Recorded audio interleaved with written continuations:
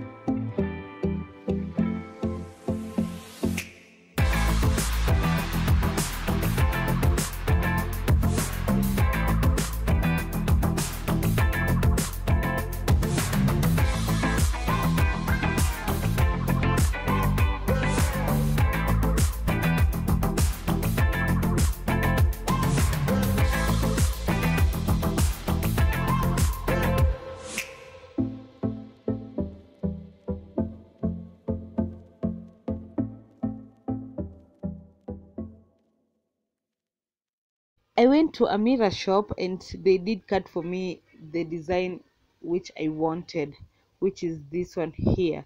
So yeah, and you can see here my mirror just broke while I was pressing it to hold so well. It decided to break. So you can get this design, like you can just go to any mirror shop and they will cut for you any design or this design if you want one. And I'm just using my wood glue as usual. Apply it on the piece of box, then sprinkle my masai beads. Yeah, so you can get these masai beads, or they are called crystal. You can also call them crystal beads. You can get them from any